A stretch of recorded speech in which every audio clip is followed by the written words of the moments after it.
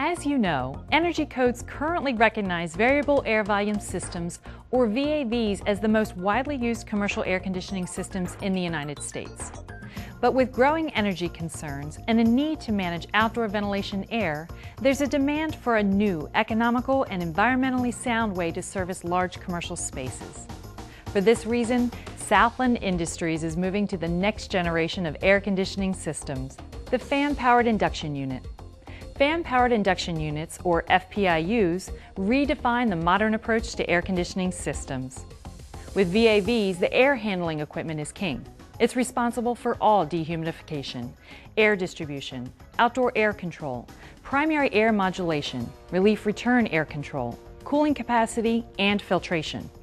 A jungle of ductwork expands across the ceiling, and if the serviced space is rearranged, the entire duct system suffers. FPIUs make zone terminals king. The central air handling unit's only task is to produce a consistent supply of filtered, dry ventilation air, which requires approximately 20% of the duct distribution as compared to a VAV system.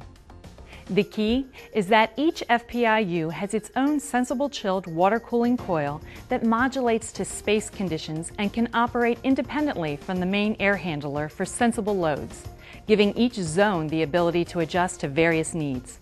Most importantly, the bulk of the air conditioning capacity can now be carried through small chilled water piping instead of ductwork, reducing infrastructure space requirements by a factor of 4.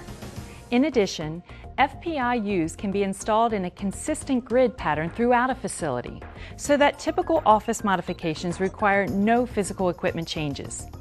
The FPIU's operational concept is similar to the old Carrier Weathermaster induction systems that were in common use up until the 1970s. The difference is that the FPIU system uses modern components, starting with a typical series fan-powered unit that includes an inlet control damper and an airflow ring. Additions include a sensible cooling coil, optional heating coil, face loading filter for ease of removal, and bottom access panels.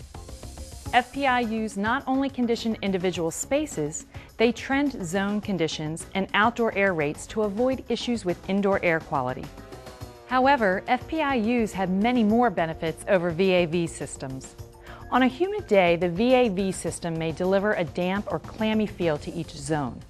This is typically resolved by dehumidifying the airstream, resulting in extra energy costs.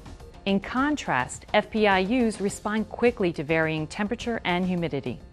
Zones can receive more or less primary air to help dehumidify or pressurize specific areas. Some designers supplement VAV systems with water source heat pumps or house risers, whereas this infrastructure is already provided as a part of the FPIU system. Return air is recirculated within the zone through the ceiling plenum. This eliminates the need for central return air ductwork, since resulting relief air is a fraction of the total airflow. FPIU systems also have a cooling coil and a fan in each individual unit. Outdoor air quantities are modulated in response to local occupancy or CO2 sensors, resulting in less wasted reheat or overpressurization. As an added feature, the associated sensible chilled water loop can service cooling needs throughout the facility, so infrastructure upgrades are rarely needed. Another disadvantage of VAVs is that they deliver outdoor air as a percentage of circulated air. As a result, a mixed air calculation is required to confirm proper ventilation rates. FPIUs meter outdoor air directly to each zone so that the required ventilation air quality can be easily documented and controlled, resulting in substantial energy savings. Because of the flexibility FPIUs give a building and the long-term economic and energy savings, thousands of users are experiencing the benefits of an FPIU system. To help support the system's continued operation, let's turn our attention over to David Peters and take a look at the design parameters of an FPIU system. Mr. Peters is a mechanical engineer with over 54 years of experience who assisted in the development of the modern-day fan-powered induction unit concept.